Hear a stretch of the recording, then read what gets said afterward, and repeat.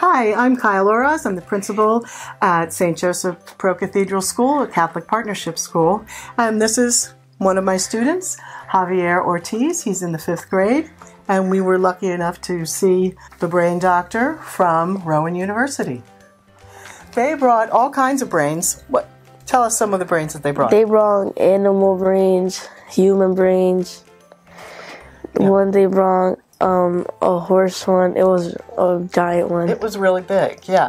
There was some, and we didn't get to touch those brains, but at one point they took the damp towels off of this tray and there were human brains, and the kids were able to pick up the brains, and I was a little bit squeamish on that, but Javier put on his gloves and went right over there and picked up the human brain.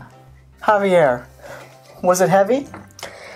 It was a little bit heavy because I felt like it was inside the water, but it was heavy.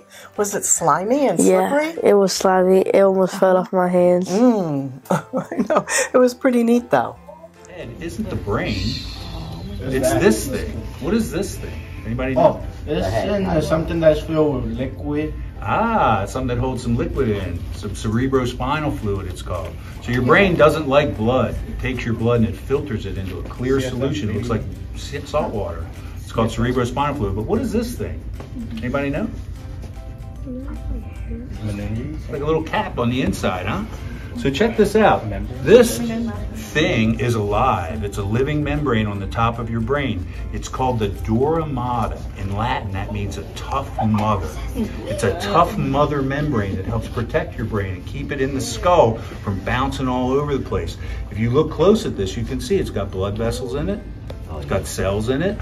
It's alive. But if you feel it, it feels like canvas or leather or denim. It's really tough stuff. This is the dura mater, okay?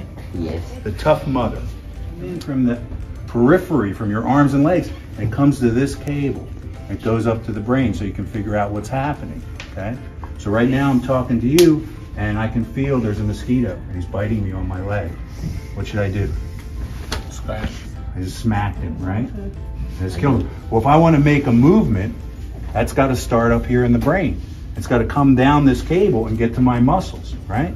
I feel the mosquitoes biting me. The sensation comes up. I sense that I felt this before. I kind of know what it is, and I know how to respond. Smack, right? That happens really quick, right? Sensation comes in, your brain figures it out, and then you do something.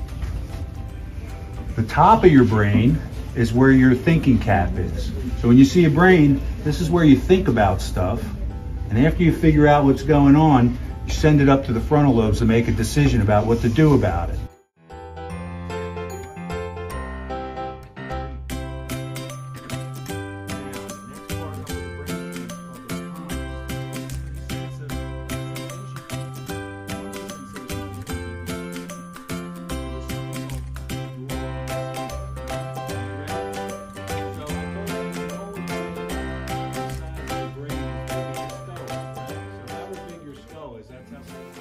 Thanks for watching our video. If you would like to support educating children in Camden, here's a link to donate in the description below.